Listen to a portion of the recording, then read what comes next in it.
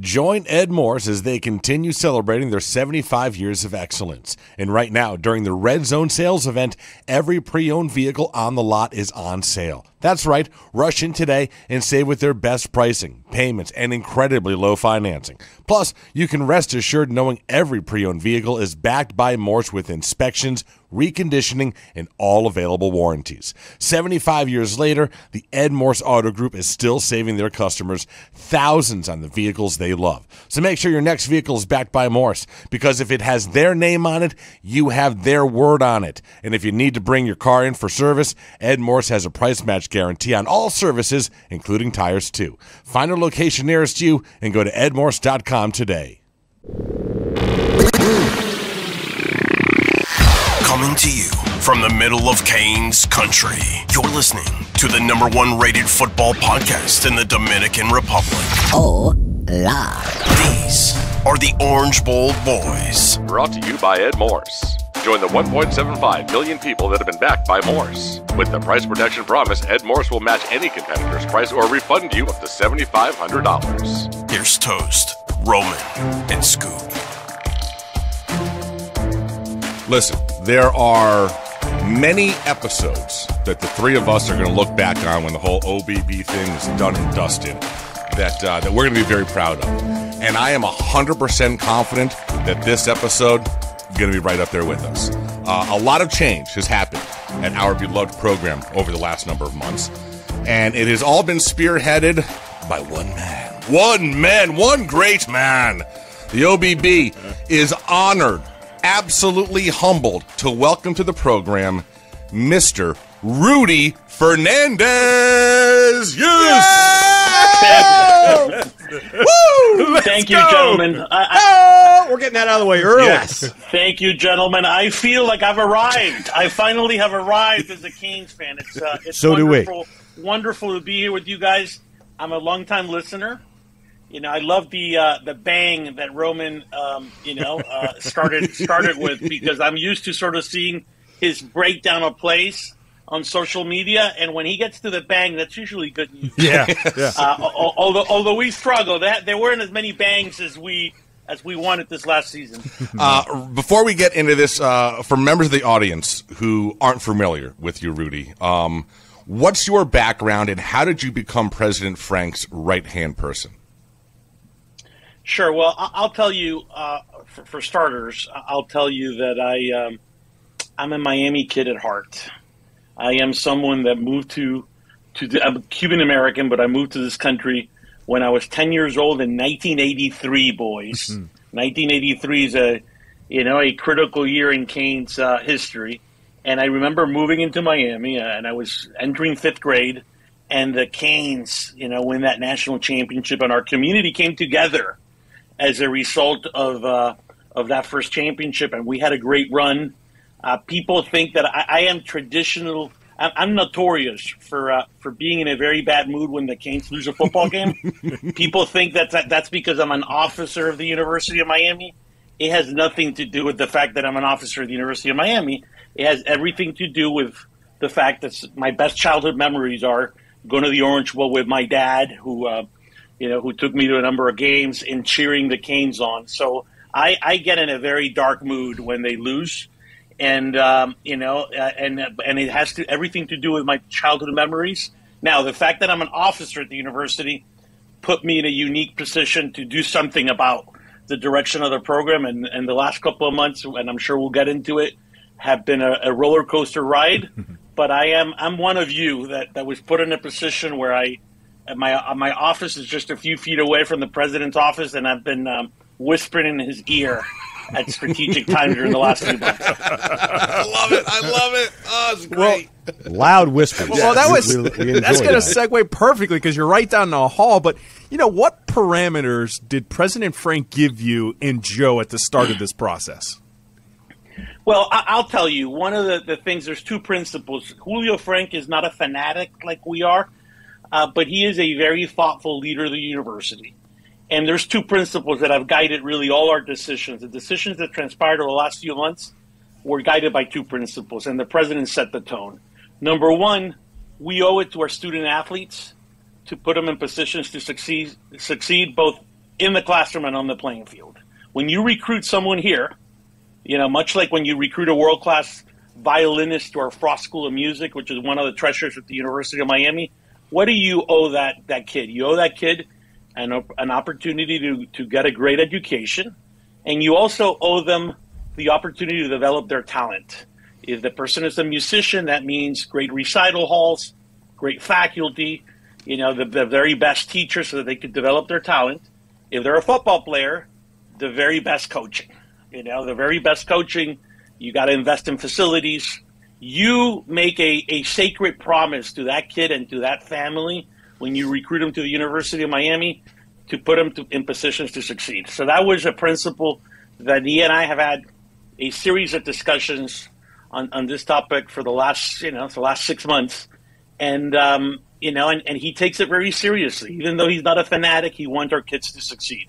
And then the second principle, and this is not going to be a surprise to you guys because it's in line with your thinking, that split U that we take great pride in wearing, well, if you've noticed, we use that split U throughout the university. It's part of our brand. I like to say a story, and I've set this story effectively to keyboard leaders over the last several months, that when Mark Richt had us at 10-0 after we beat Virginia Tech on back-to-back weeks, Virginia Tech and Notre Dame, and we're at 10-0, Julio Frenck and I took a trip to Washington, D.C. And we were walking the halls of the Capitol. A congressman at the time, Carlos Curbelo, gave us a tour of the Capitol. And he was, as we were touring the Capitol, he would introduce us to other members of Congress from other parts of the country, from California, from Texas, from New York. And every one of those members of Congress, boys, as soon as they heard president of the University of Miami, they said, "Wow, Mark Richt has you at 10-0. Congratulations to you." And I kid you not, they would throw up the hands. We're a lot cooler as a university to hang out with when the football team's doing well.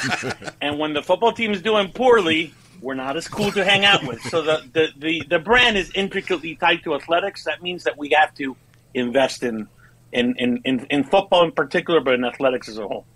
Yeah, and I think that I'll bring this up early just because I think it kind of ties in. And the brand and what made the brand, right? Realistically, the football team made the brand that the rest of the university uses. And I think that Toast very eloquently put a nice little open letter together out there. I heard the letter. That addressed. Did you hear the letter? Okay. I heard the letter. So you heard the letter. So here's my follow-up question. Did you play the letter for Dr. Stop. No, I did not play the letter, but I listen. I'm a listener every week. I find your show very, very entertaining, and I'll tell you a particular story. And I don't remember if it was Scoop or Toast. One of you predicted that we would beat Alabama, in that opening game. I don't know who wants to own up to that prediction was at me. this point. That was me. All right, Yeah, so you, Scoop, you Scoop, yeah. Picture me with my family because my boys and girls and my wife traveled to that game. And picture me in a horrible mood going through the TSA line at that Atlanta airport, all right, which Yes. is that airport Brutal. is not my favorite airport, and I'm going to try to be polite because I'm an officer of the university, so I got to represent. But I don't like that airport. And we've gotten, we were smacked around on the football field. I'm in a horrible mood, and my only solace is to, I'm wearing my AirPods, going through the TSA line and listening to your show, boys. And Scoop, you went on a tirade after that Alabama loss, and you said, "Listen, I wasn't, I was not truthful to what my gut was telling me." I remember that. Yeah, it was memorable. I'll never forget. You helped me wait the 45 minutes of my listening to your show. But no, the president doesn't listen to the Orange Bowl voice. He probably should. But he doesn't need to anymore. I do, and you guys represent the fan base. I think the university needs to embrace the fan base and get closer to the community, and that's one of the things that I've meditated a lot about over the last few months. All right, so let me ask you this. Amazing. Yeah, during the process, there was a lot of talk about the board of trustees and individual members, and all I will say is just this: when you and Joe are begin this process, how much actual interaction did you have with individual board members during the process, or were they kind of walled off to you too? No, the keyboard leaders, that you don't accomplish anything as momentous as has been accomplished over the last several months without board support. I mean, our board are the civic leaders of our community. They listen to the fan base as well because they live in this community and they care for this community. And they were you can't, we have 60 plus board members, Toast, so it can't be you can't socialize any big decision through 60 board members. But the keyboard leaders were part of this, and there was, we were able to make some very big decisions, decide that we're going to invest, and then move methodically towards our two targets, right? And I listen. It was a roller coaster, and there were some tense moments, but I'm happy as to where we landed. So you mentioned the board members and them being involved in the whole process. We had heard, maybe incorrect or correct, who knows? You do. That's why I'm asking. In relation to Blake James, that he was dismissed without board members being involved. Is that something you could touch on, or you can't touch on? Look, I'll tell you, he was, he had been in his role for almost a decade. He was someone that I respect and who we respected. He had, he had the affection of a lot of the leadership and the board. But ultimately, dismissals, hirings and firings are presidential decisions. The president decides who reports to him, and that was a President Frenck decision. Obviously, Joe and I played a role in analyzing the fact that we needed to make a change, and the key board members were in the loop. Were all 60 board members in the loop before we announced it? No, right? Because things move very, very fast. But we felt we needed to make a change in that position and recruit a dynamic leader to lead that. What we consider is a third vertical business. The University of Miami is in three businesses: healthcare, higher ed, and the business of sports. And you got to treat it like a business. And we needed a dynamic leader. And Blake had done as much as he could for 9 years, but it was time for change. Was the decision to let him go made before FSU, or was it made after the loss at FSU? We were contemplating a change for since Joe and I got involved and we began discussing the topic and the challenges with President Frenck and other keyboard members. We had began contemplating a change, and obviously after we came back from Tallahassee, we figured it was time to begin making changes. In any business, once you decide, it's time to change, then the only proper answer is that, you probably should have made the change yesterday, right? So that you don't once you decide you got to make a change, you got to do so as quickly as possible. Yeah, and the other guy, and I'm going to stop asking questions, but the other guys are going to get really mad at me for asking you this. But we're still talking about Blake. Can you confirm or deny? You were the one that was left without shoes. Right? Oh, we all were. Oh, there you go. You were all left without shoes. We were going to talk about that. We were going to address that. Why don't we address this now? Because he brought this up, and I'm losing my question. So the backstory for listeners, because it came up, we had like a little nickname for Blake James. We called him a shoe stealer. That's here and there. But the story was, one of the members in the Orange Bowl boys, after a Virginia game when it was rainy, jumped into a canal and saved a woman's life. That was you, Rome. That was you. I about it. It was the guy with the big shield on his shirt. But I didn't have this shield on my shirt at the time. So we brought on the athletic director for the University of Miami at the time, and he said, well, you ruined your shoes when you went in there. We'll order you some new shoes. And that never happened. It never happened. But I would just like to say from the bottom of my heart, somebody took care of that for us. Somebody knew about that, and somebody heard about the promise, and you made the promise right, sir. And I know it sounds silly, but I appreciate it. I really, really, really appreciate it. We all do. You're welcome. I'll tell you. You asked about my background and how I became chief of staff at the University of Miami. So I grew up in Miami. I spent the first decade of my career in Washington D.C. and in the political realm. I am I spent 10 years cutting my teeth in Republican politics. Oh boy. And I'm not going to get partisan, but in Republican politics. And then I returned to Miami. Oddly enough, I went from working for Karl Rove in the Bush White House to working for Donna Shalala at the University of Miami. So you can imagine, if anyone that knows a little bit about politics, it tells you that I can get along with almost anybody, right? Obviously. 100%. I am a pragmatist, and I find consensus. But I came down to Miami. I've been here for 14 years, the first part under Donna Shalala, and then the last 7 years under Julio. I'll tell you one rule that I've learned in my career. If you make a promise, make sure you deliver on the promise. Otherwise, it's a very simple otherwise you get yourself into trouble. So I'll leave it at that in terms of the shoe conversation. No, thank you. And thank you. I'm getting back to my question, Ro. I don't like you stealing that. And here's my question. Can you confirm or deny that there was a, quote, heated exchange between the former athletic director and Dr. Frenck at the NC State game? That is fake news. And I'll tell you, I'm glad you asked the question, because you heard a few weeks ago, one of the media members disclaimed it, and the disclaimer was put out there because I spoke to that media reporter. That is an urban legend. Manny got it from Rudy. Anyone that knows Julio Frenck and Blake James, I'll say this about Blake. He handled what is very tough professional news, right? When President Frenck told him, that President Frenck intended to make a change with a lot of class, a lot of dignity, and wishing the university nothing but the best. So he handled tough news with a lot of class.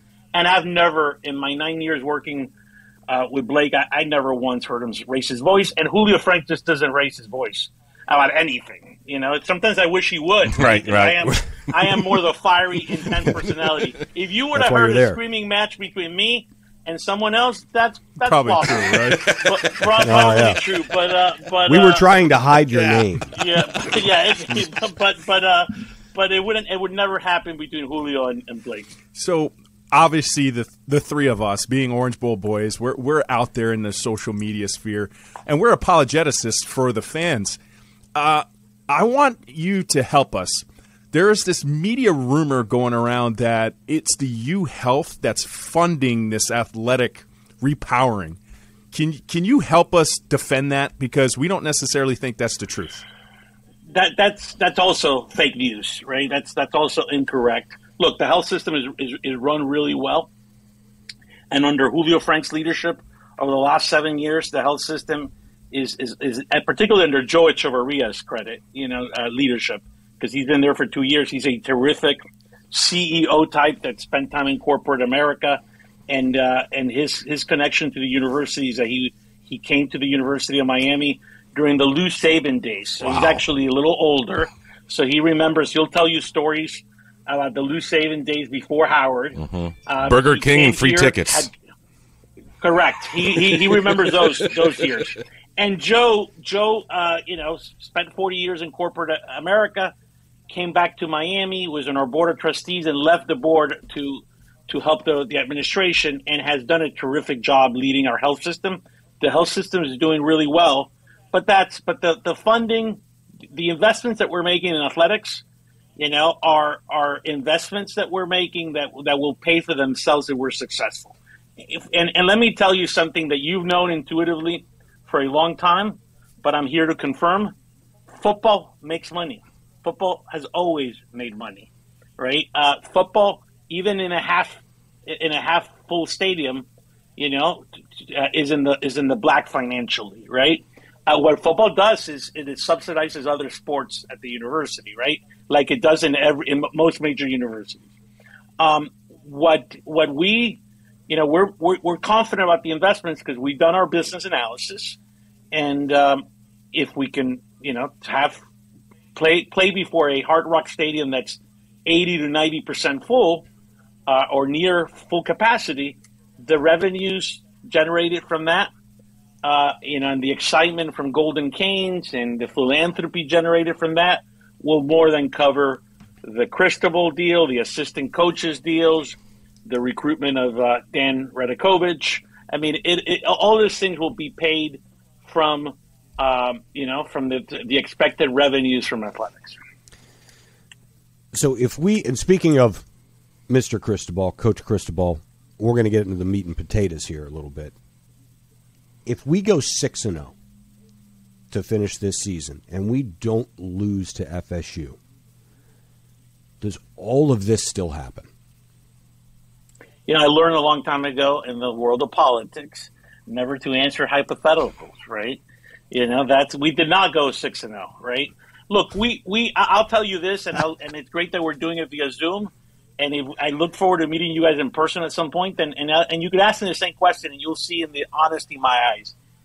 We like Manny Diaz a lot at the administration level, and I know that that the fan base turned on him, but we liked him a lot. He did a lot of great things. He recruited some kids that played hard for him throughout, right?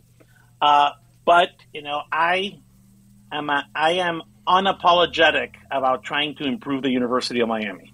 All right, and the one thing that was my North Star, if you will, throughout the last couple of months was that the only goal here is, improve the University of Miami. What's in the best interest of the University of Miami? What's in the best interest of our football players?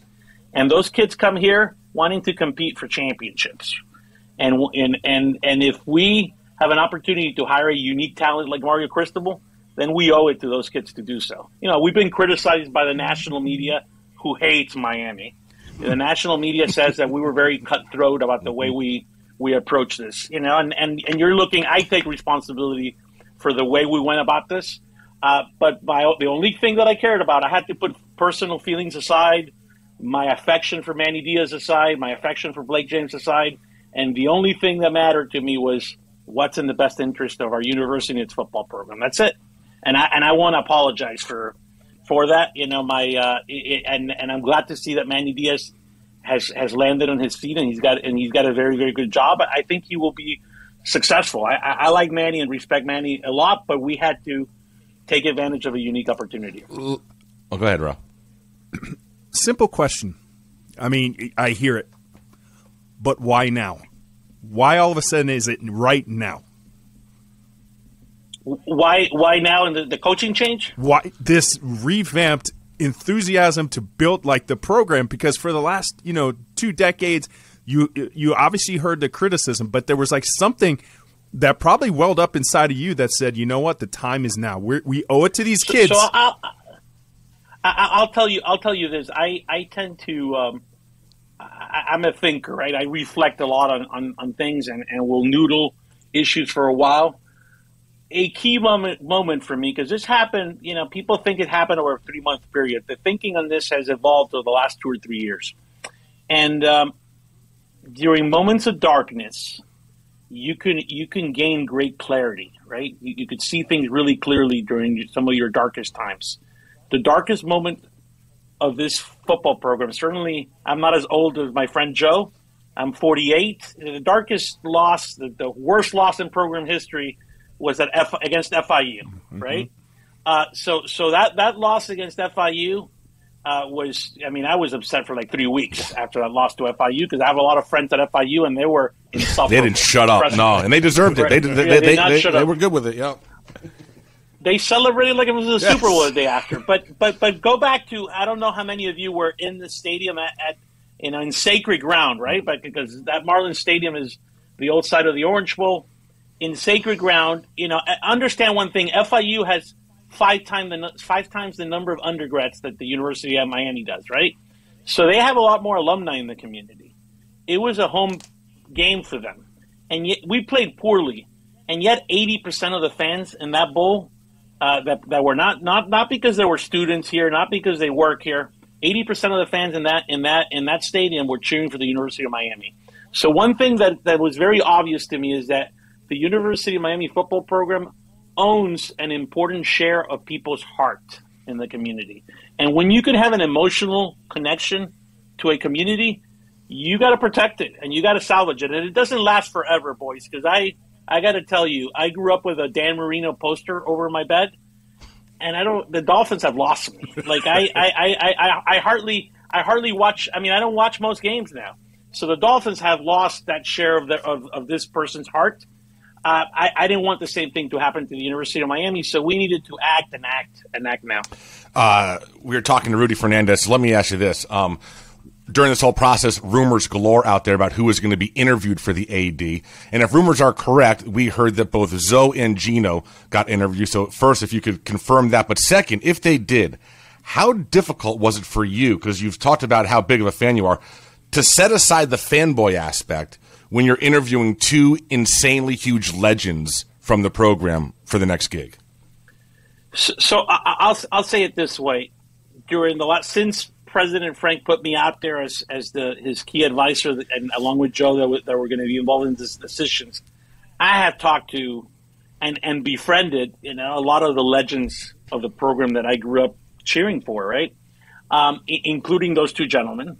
We interviewed 5 or 6 candidates for the position, but as soon as we talked to Dan, we felt Dan was some had been around greatness, has helped build it at Clemson, was also at LSU during Nick Saban's time at LSU, was at Georgia Tech.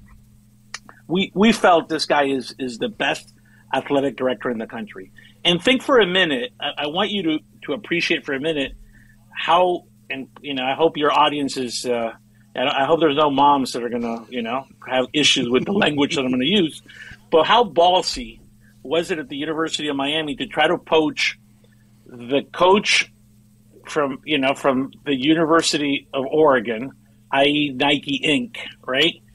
Phil Knight's coach, and at the same time to try to poach the 800-pound gorilla, the athletic director from the 800-pound gorilla in our conference the last 10 years, right? That was pretty. Oh yeah. There was a lot of swagger to those two moves. You reached for the stars, Rudy. You reached for the stars. Look, he's gloating, and I enjoy this. I love it. Thank you. I'm enjoying it because I was yes. that weekend before Scoop. I was on the verge of a nervous breakdown, right? Because when you swing for the fences, I could have fallen on my face, right? But we were able to execute what we believe recruit what we believe is the best athletic director in the country, and we think Mario Cristobal is a top 5, top 10 coaching talent and one of the best recruiters in the country. So we were thrilled to do so. The University of Miami of 10 years ago would not have tried to do that. The administration would not have tried to do that, but we made a determination, and I'll go back to something I said earlier. You got to, in this world of intercollegiate athletics, if you're going to be in, you need to be all the way in, and you got to treat it like a business, and recruiting the right people to lead that business is critical. So we just had early National Signing Day, right? And you almost see him exactly like, Coach Cristobal, where you get the verbal confirmation, but you need to see the dotted line. When you finally swung for the fences and you connected and they signed on the dotted line, what did you do? What was your reaction?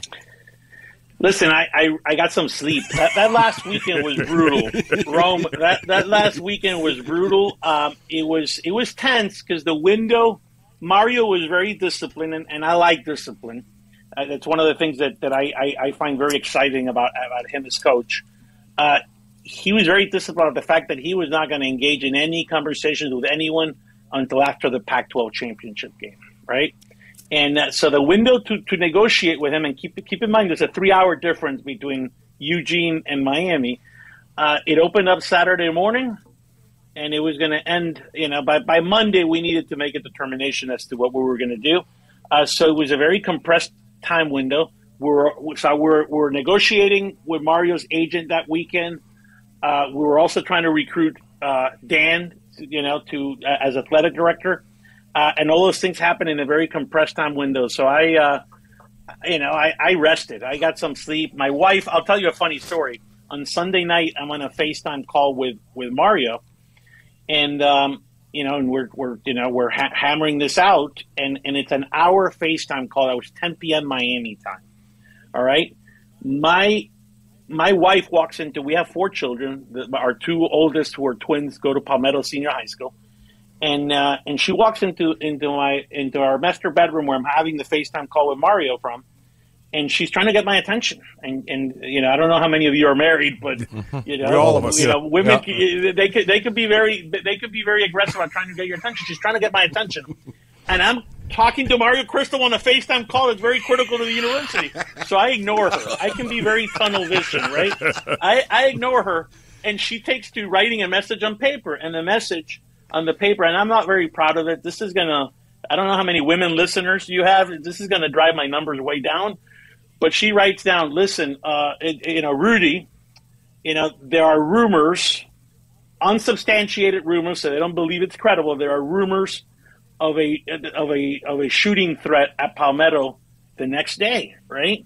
But she said they're unsubstantiated. I need the number for a friend of ours who can verify whether the rumor is true or not. I didn't say, hold on a second, Mario.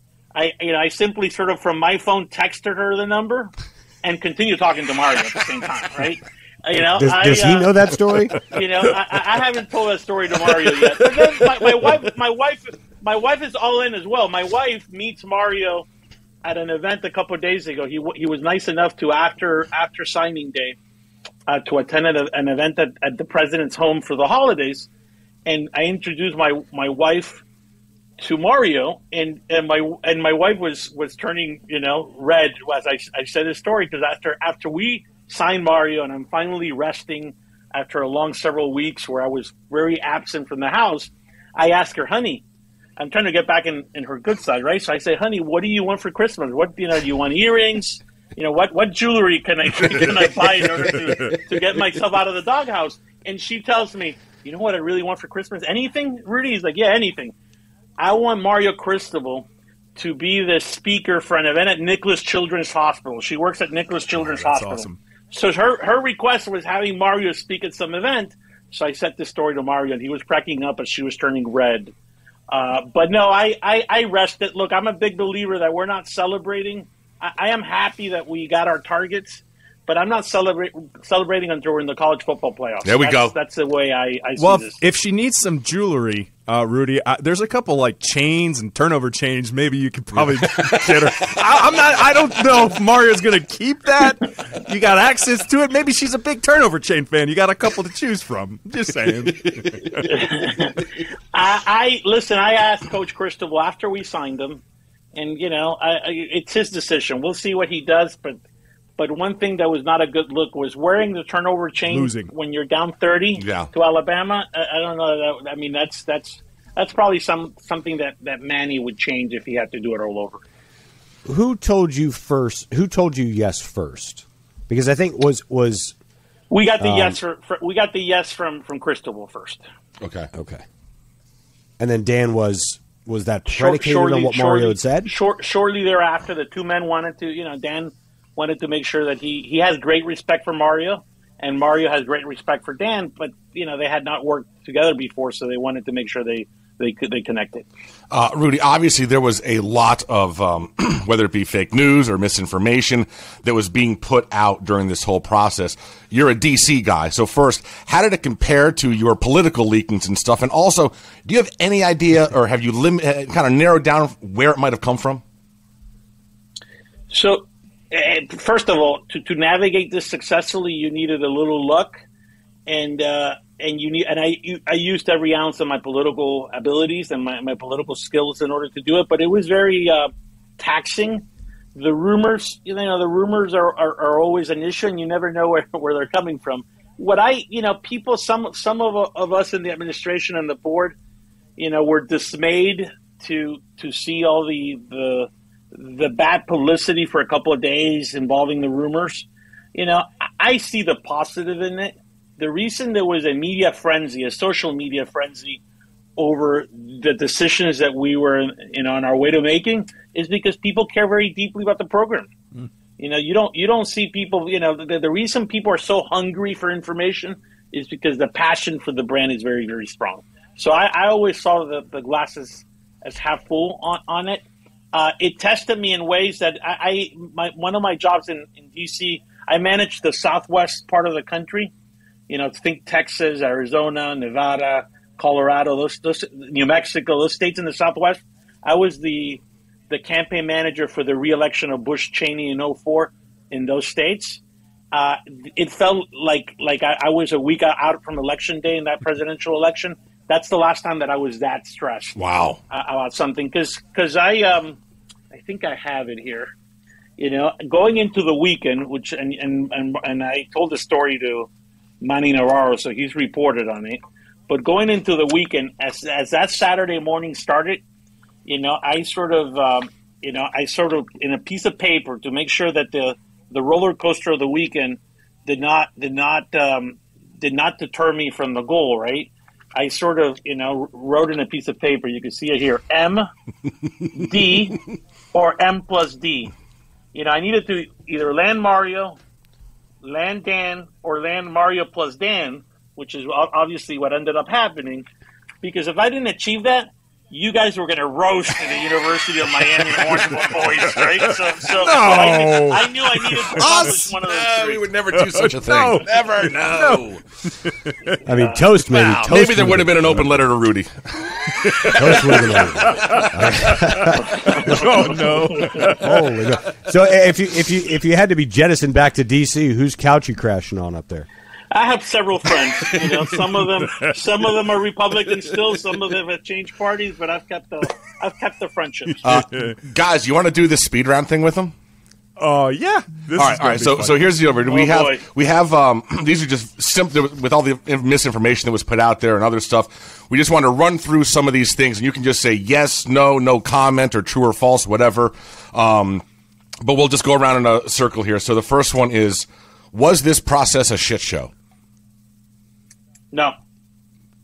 And the fact people assume that just because they're not getting news or regular reports, they assume that nothing's happening. There's a lot of work that was happening behind the scenes. And if any, I love analogies. Picture two stealth attack planes that are attacking their target. And for a while, people they're stealth. People don't know what's happening behind the scenes. But just because you're not getting regular reports doesn't mean that we're not working on it. True.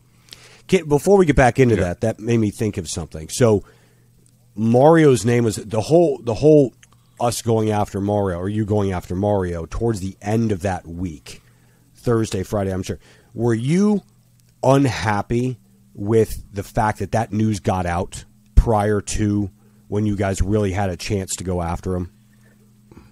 I always, as the political operative that I sort of cut my teeth, being a former political operative, I always prefer to keep things a secret. Gotcha. Like if you would approach me 2 months ago about speaking to you on the record, or off the record, I prefer to fly stealth. Gotcha. Yeah, I think we're all a little bit like, oh man, like it would have been so nice to have been a surprise to everybody. But anyway, sorry, I digress. Next one in the speed round. This is for the highly esteemed reporter, Mr. Brett McMurphy. Do you know if clusterfuck has a hyphen? I love that. That was a tweet of yours, I think. He said it. Brett McMurphy said it. We just retweeted it. Yeah. Even though the McMurphy, the one that really Yahoo Sports, that Yahoo Sports reporter, a couple of months ago. I don't know if you've all read the story. But a couple of months ago, one of the reporters, I think the guy's first name is Peter, said that, look, there's a huge coaching carousel. Michigan State had signed Tucker, and all these conflicts were beginning to happen. And they said, look, there's going to be more coaching openings than good coaches available. So someone's going to be left, holding the bag, or in a game of musical chairs, someone's going to be left without a chair. And they have this lengthy piece as to how crazy it is and the crazy contracts, etc. And then the guy, this is like 2 or 3 months ago, says, well, and our most likely, if we had to guess as to who's going to totally mess this up, it's Miami, right? Because they just fired, the highly respected athletic director, their highly respected athletic director, and and they have two senior administrators and business types managing this process, and Miami's stock in the past, and it's not such a great job anymore, etc. that was bulletin board material for me. Nice. So I kept that very much in mind as we were working towards this. Next question in the speed round: should FSU give Mike Norvell a 10-year extension? Absolutely. Can I contribute to that? I'm into that. I don't want whatever. You know what I don't want, Rome? I don't want Deion Sanders. Right, yeah, we don't want that. I don't think Florida State wants Deion Sanders right now either. All right, next one. They'd get over that real quick. Was anyone offered the AD gig before Dan Radakovich? No. Okay. No. All right, next one. Were there ever any back-channel communications with any other P5 head coach? No. More difficult fan base to deal with, UF or FSU? That's a tough one. You know, I would say FSU. Mm-hmm. I would say FSU because, you know, when I became a fan, you know, it was past, you know, the Gators had stopped playing us. Mm-hmm. Yeah. Right? They were ducking us. They weren't playing us. So if you're not playing them, they're not that difficult to deal with. So yeah, the Seminoles. I mean, my sons. I have a 10-year-old boy and an 8-year-old boy, and you know, my son is a big fan of Dalvin Cook, Mm-hmm. right? Who's with I guess with the Vikings. And I was like, "Oh, son, you should have seen Dalvin Cook eat up our Canes." You know. Thank God you weren't alive for that because those were painful. Seven straight games. So no, FSU is tough. All right. What was the average number of Cuban coffees you had during each day of the search? Less than the 16 that Mario reportedly tries to drink a day, but I had 4 or 5 cafecitos. All right, but now keep on that debate because he brought up both. Are you Bustelo or Pilon? Which one? I'm a Bustelo guy. All right, cool. Bustelo. All right. Yeah. I think we know the answer to this, but true or false, you were aware that we called Blake James a shoe stealer. I listen. So I'm aware. Blake is a good man. Yes. Yeah, okay. Pass. Blake is a good man, and He was on the show. Yeah, okay, good. And he's going to land on his feet. Mm-hmm. He's respected. He's got one. You know, he's got a couple more chapters to his career. So, Mario, Miami comes back in a national relevance because of these moves, and you are called the primary architect of it all, and you're featured on a U Part 3. Are we happy? You know, Billy Corbin and our friends, even though it's, you know, many times he drives me crazy. But he calls me like 2 weeks before this all went down when the rumors started flying, and I said, Billy, you know, in a few years, I'm not going to talk about the stories now, but in a few years, you know, I may have enough material for you to do a U3 documentary. Yes, sir. So listen, I am passionate about 3 things. If you want to get to know me, there's 3 things that I'm highly passionate about: my family, you know, my kids and my wife, the South Florida community, and Canes football. I am very passionate about Canes football. It's like one of the OBB boys broke into the castle. That's the Ash building here at the administration, you know, and was, you know, I was representing the fan base. Look at that. But I'm very passionate about Canes football. But you are. Yeah. And right now, you're proving it. You are one of the fans, Rudy, and we appreciate it. And as a fan, this is a fan question. If you were a player position on the football team, what position are you playing? Linebacker. I like to. We need linebackers. I like to. We We're a little short.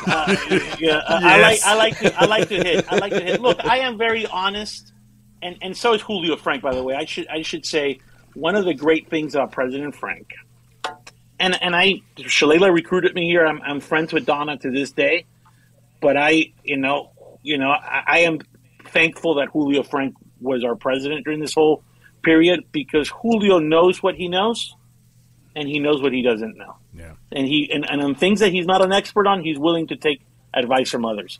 By the way, same thing applies to Joe and to me. I'm not an X's and O guy. Rome, you know, I love seeing your breakdown of plays throughout the season. You know, I couldn't do it, and I understand maybe 75% of what you're explaining on that breakdown. I'm not an X's and O's guy. You know, what I do believe in is recruiting talented people in Dan and in Mario to make those decisions for us, right? You got to hire the very best possible people. And now that we've hired them, I'm going to sort of get back to senior administration. I will continue to be a partner to Dan. because obviously we got to mobilize resources to make sure that they have the resources they need to be successful. But you got to know what you know and know what you don't know. I got to think, and you just brought up Joe again, and it's you can't mention enough how this was a two-man job. I'm guessing after a process like this, you and Joe incredibly close at this stage, or were you already very close beforehand? We were close before. He's if I have a mentor within the administration, it's Joe Echevarria. He's more behind the scenes guy, so he gladly prefers to stay behind the scenes. And I'm the chief communications officer for the university, so it makes sense for me to be the one that engages the fan base and the external community. But yeah, he and I are incredibly close and continue to do so. I spent some time with him this morning. We continue to talk on an everyday basis, not just on athletics, but on other university business. Do you have a favorite memory in the Orange Bowl? Oh, in the Orange Bowl. The trough urinals is an acceptable answer. Yeah. No, it's not. No, it's just my. I attended probably. My parents could afford to take me to one to two games a year, right? And my parents, because my parents were lower middle class, right? And the memories of going with my dad and my mom, who knew that I was very passionate about football, but really sort of struggled to get us there and get us tickets and sitting in the bleachers. And I guess my favorite memory is just looking at my dad and my mom in some games where there was, I think it was a night game with a huge downpour. It was raining, and I wouldn't want to leave the seats. Like, they wanted to go undercover, and I didn't want to leave the seats, and they stuck by me, right? They stuck by me, and the sacrifices that parents make to do that is very special. I always think about going to games with my dad. That's what's meaningful to me. And this, by the way, this investment that we're making in athletics, it's important to the university, and I am convinced that it will pay dividends for the university, both reputationally and financially. And it's the right thing for student athletes, but it's also the right thing to do by our community. Like, I think Rome, in a recent show, one of you guys said that this football brings together a very diverse community together, and that's important. There's very few things that bring our community together like sports, and particularly Canes football. Now, you brought up the Orange Bowl, so and there's a faction of fans right now out there that are talking about a potential new home. And Ratty mentioned it too, that maybe exploring those options. Is that a real possibility on your end? I know it's coming from the outside, but what are your thoughts on that? So we haven't had any conversation. No one. I know there's a lot of people talking about it externally, and no one has talked to anyone in the administration about it yet. If they approached us, obviously, I owe it to the University of Miami to always entertain options that I feel will improve the standing of the university or the football program. We have 11 years left on a lease at Hard Rock. I think Hard Rock is a great facility to play in. And one of you, I think it was in one of your shows, you made a point that I agree with, which is in thinking about stadium locations, would it be better to be closer to the campus? Sure, but you got to think about the fact that we draw fans from all over South Florida, not just from Coral Gables or from South Miami, right? So I think we ought to take that into account and be very, very careful about that decision. I think, look, Hard Rock, and especially at night, anytime after, we moved our seats, so they're better now, but at night, and the more you win, the more night games you have, that place is electric at night. So for me, I see no point in going to a different stadium. I'm closer to this one. That place is so cool, and it's so well put together, and they did such a great job with the renovation. I stand a little on the outside on this. I know a lot of people would prefer a new stadium and have it smaller.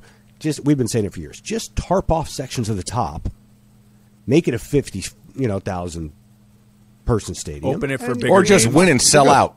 Yeah. If you win and sell out, if you win and sell out, the place is pretty special. Yeah. But I think it's a good experience if we're winning. I mean, was Highsmith was on your show a few months ago, and he understood. The team has always understood. Hey, you got to win. Miami's a town where if you win, the town will come out and support you.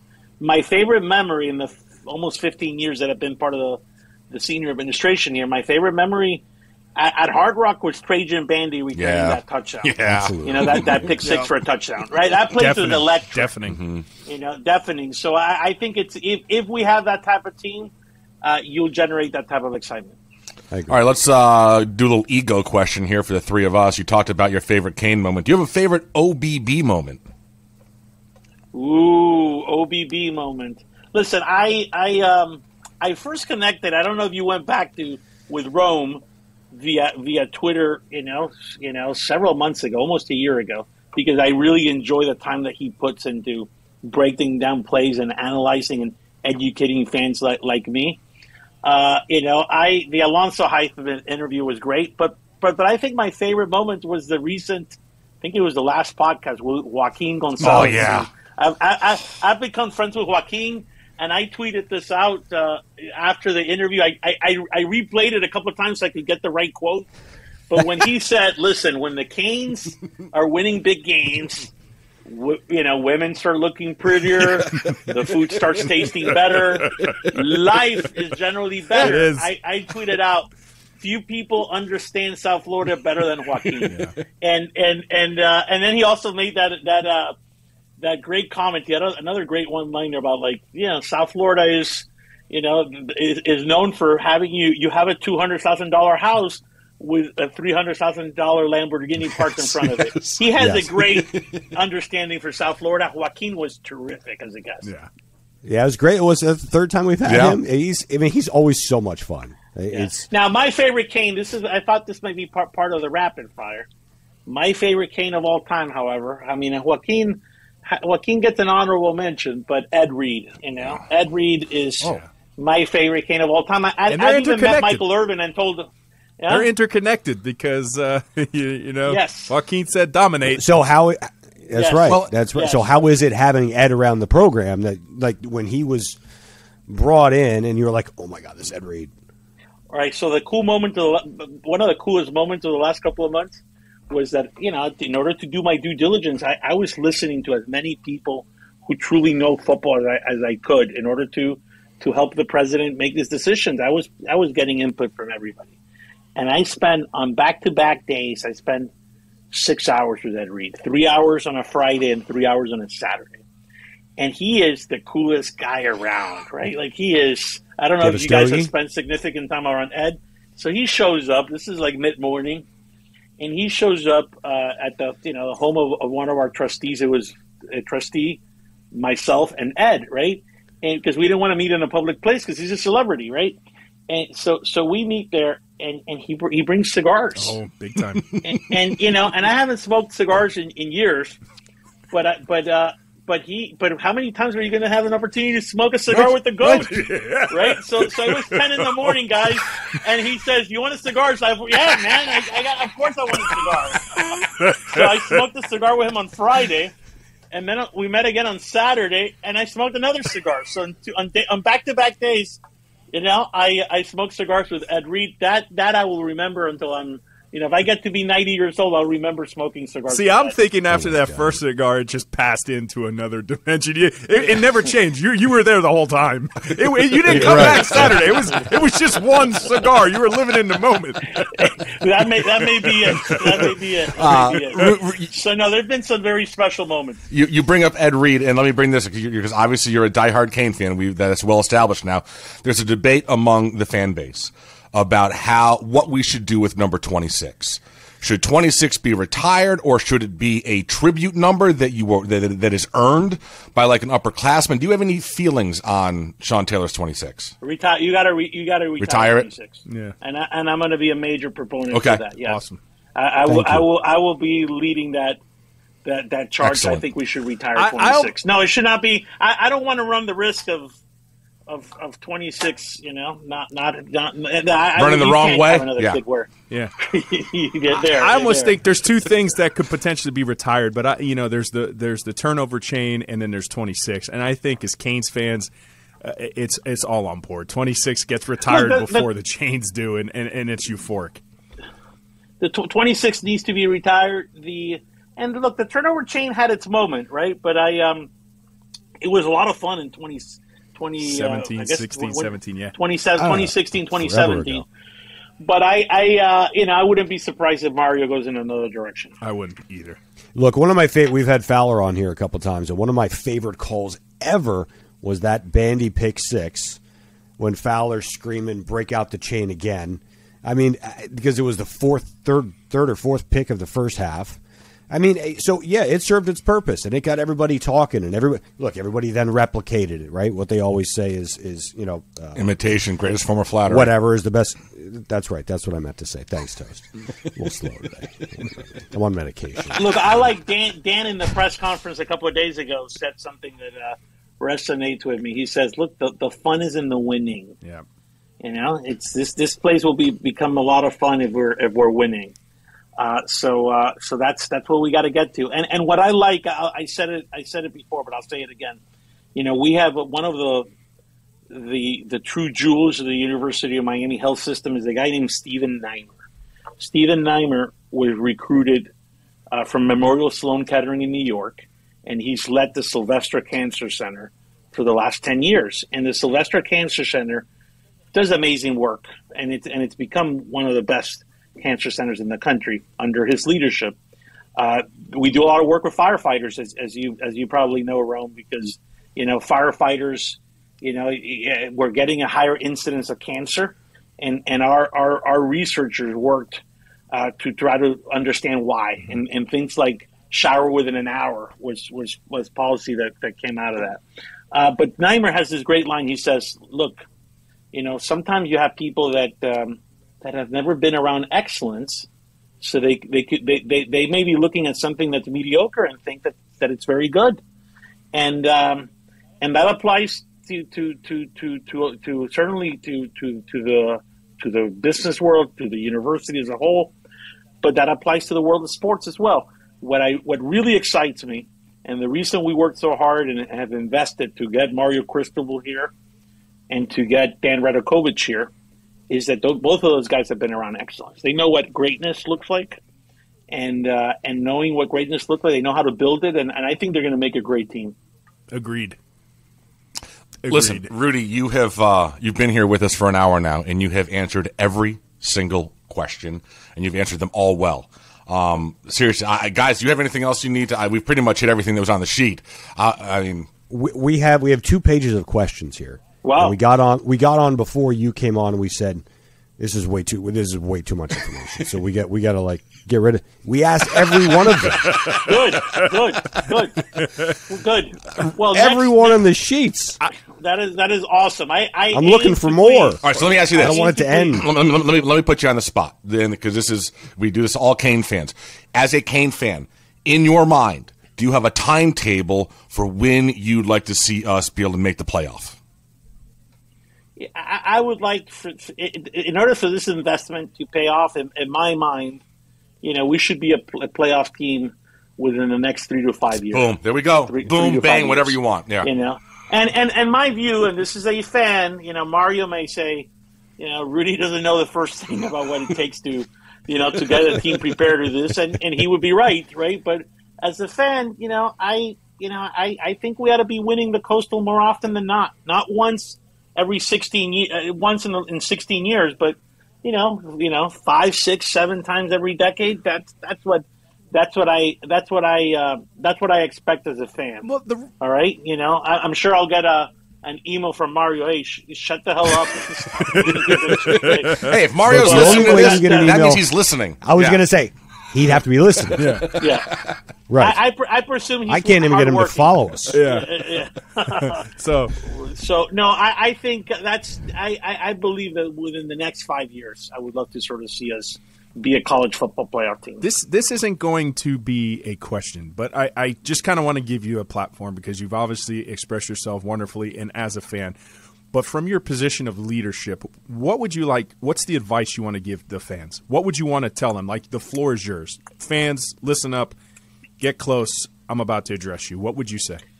Well, number one, we appreciate your passion for the University of Miami and for our football program, our other sports program.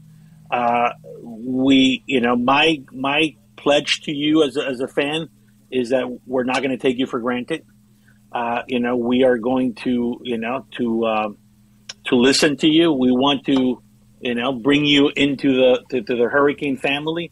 Your support means the world to us, and give Mario some time, because things don't get built overnight, and we're going to have to be patient. I think the one thing that this trend of 10-year deals probably is going to force institutions here and elsewhere to be patient, right? To be patient with their coaches, and it takes time. I don't think the coaching carousel is good. You haven't asked. One of my number one concerns this last month certainly was if we had an opportunity to bring in a unique talent like Mario Cristobal to lead our program, and I think it's worth mentioning. We have a lot of affection for Manny Diaz, but Mario, because of his success in Oregon, because of the 4 years he spent under Nick Saban, because of the fact that he built an FIU program from non-existence, was someone, and his intricate ties to Miami was someone that was we believe was an opportunity too good to pass up. Right? You bring him in. But we have to be patient. We have to give them the time to do things right. I think that's what I would emphasize to fans. Give them time. Show up, buy tickets. Show up, because those kids, when you're recruiting kids, a half-filled stadium does not help us. And I'm just thankful for people's support. Have you guys seen an uptick in season ticket sales in the last 72 hours to a week? We've seen a tremendous uptick in calls. Okay. We haven't rolled out. We're about to sort of send out messages and open up. Begin selling. Okay. But we haven't begun sales yet. I know that you saw the Wolf video because you liked the Wolf video, and we have officially realized that we made a mistake. You're the wolf. Yeah, you're the wolf.